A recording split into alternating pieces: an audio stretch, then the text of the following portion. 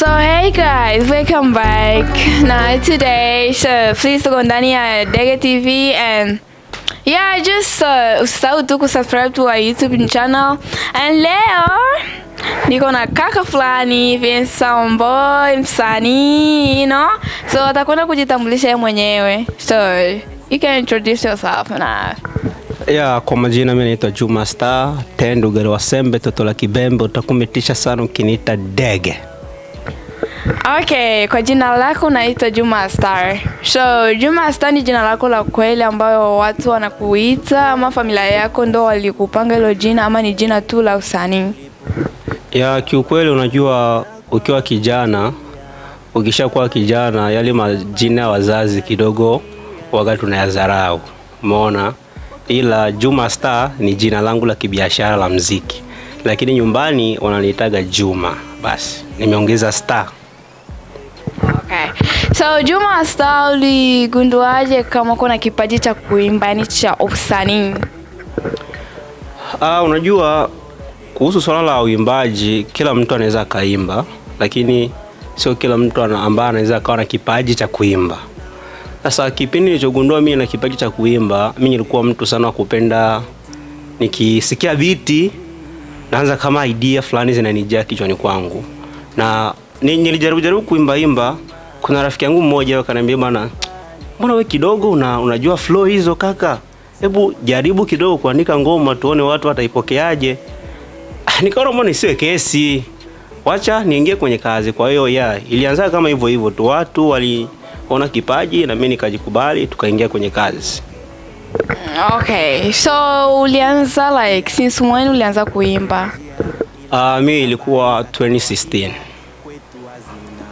Ndo nilianza kuimba hiyo. So hiyo 2016 ulikuwa ushakuwa na vitu vyako like tuseme kama vile ma record label yako au? Hapana, unajua unakuwa nakuambia kwamba katika maisha sio kila kitu ambacho yani utaanza juu. Lazima uanze chini, na nilivyoanza kwenye muziki nilianza chini. Sikupenda kubeba vitu viwili kwa wakati mmoja, ndio maana nilianza kama solo artist mwenyewe. Na kipindi kile nilikuwa sijawa na chochote kile, ila nilikuwa bado najikongoja mwenyewe tu kwenye muziki basi. Okay, so since 2016 mpaka 2023 umeona mafanikio yoyote yale? Mafanikio yapo, lakini bado tunayahitaji aje zaidi. Lakini mafanikio yapo kweli. Yapo. Ngoma unatoa lini kaka? Kutoa ngoma zipo nyingi. Yaani nikisema hata mida hizi tutoe hata album 2-3. Mbona tunatoa hizo? Lakini sasa unajua kutoa ngoma ni mkakati. Hauwezi ukatoa tu ngoma tu ovyo. Kuna ngoma za wakati wake. Unaweza ukawa na ngoma kali ukai-release kwa muda ambao huenda sio muda wa kisahihi wa kuhit. Kwa hiyo ngoma zipo nyingi na tutatoa, na nafikiri mwezi ujao nitarudi tena kwenye kazi rasmi. Okay. So hivi ushagajitambua kama uko tofauti na wasanii wengine? Sana kwanza kwenye mavazi, muonekano, uimbaji, swags zote nipo tofauti sana, kwa sababu kwanza ukienda kwenye nyimbo zangu mimi ni mtu ambaye naimba nyimbo za idea. Yaani naimba story ambayo kuna mtu huenda yuko sehemu anapitia kile kitu ambacho mimi nakiimba. Na mostly nishaona wasanii wengine hawana hicho kitu. Kipo kwangu tu. Huo ndio tofauti wa kwanza. Okay, so ni msanii yupi ambaye unamkubali hapa Marekani, hapa USA?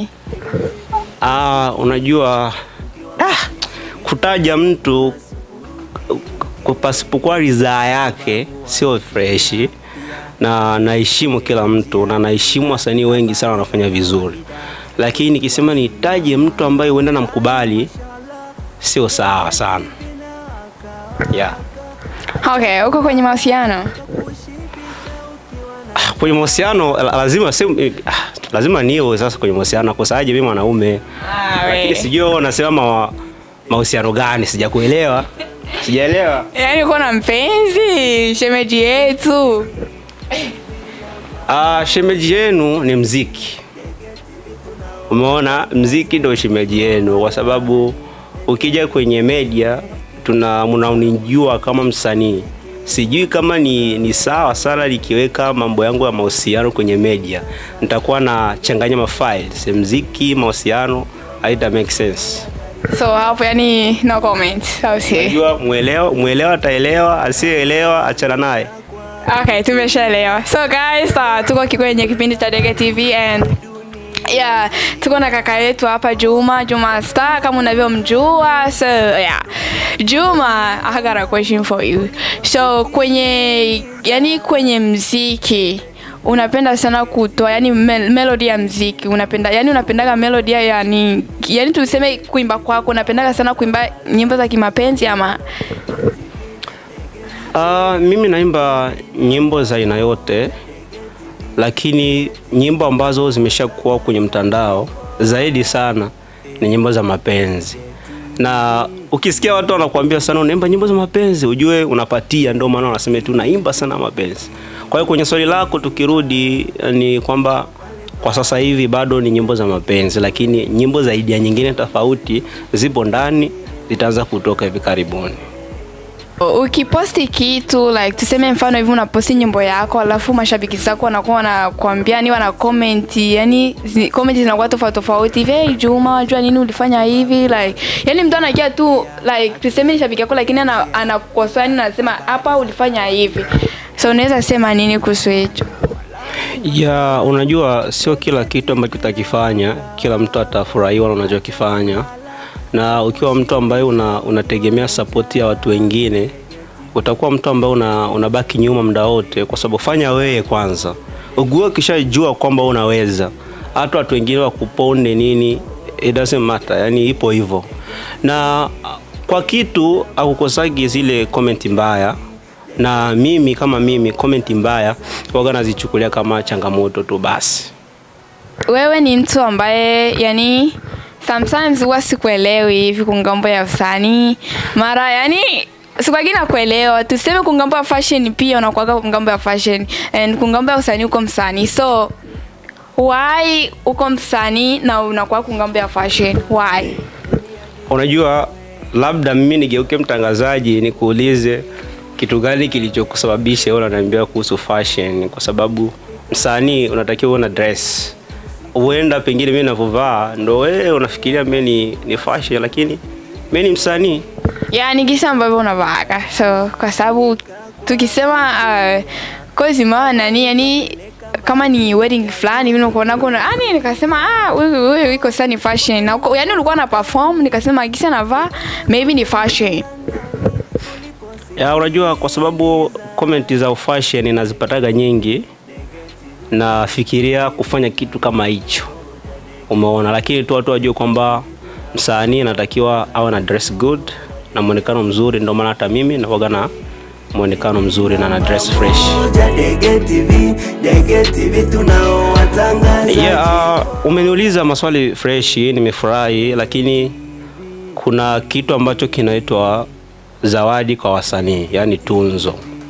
Umeona, kwenye industry yetu hapa kuna kampuni inaitwa Dafesta. Hiyo ni kampuni ambayo inatoa tunzo kwa wasanii. Na ningependa kutoa ushauri kidogo tu kuhusu hiyo tunzo. Umeona, kuhusiana na masuala ya kuwa nominees.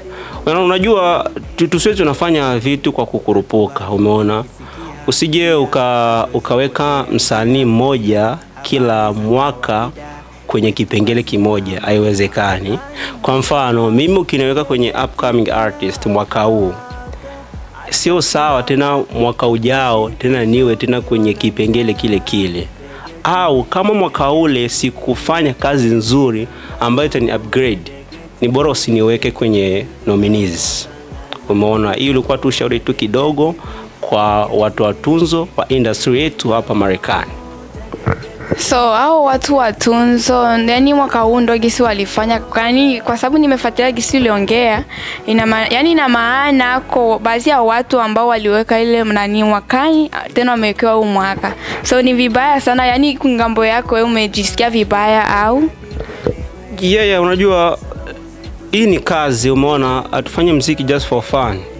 Sasa kwenye kazi yako ukishaona mtu anakuletea mambo sivyo, lazima kuna kitu utajifeel ndani, umeona?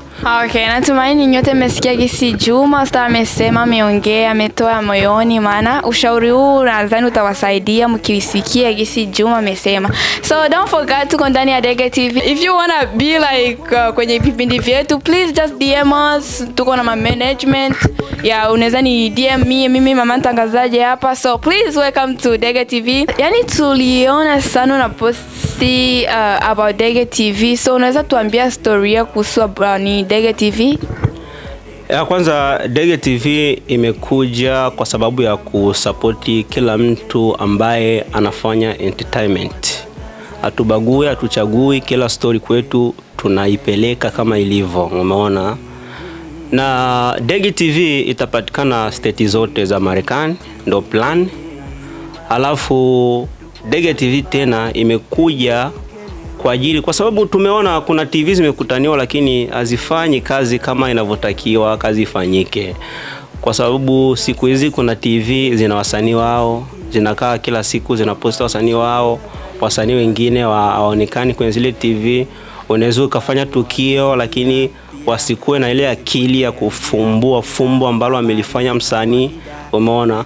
Alafu kuna mtu mwingine anasema kwamba sijui wasanii wana matukio na hivi. TV zenyewe hazijui kufumbua fumbo za matukio kwa wasanii.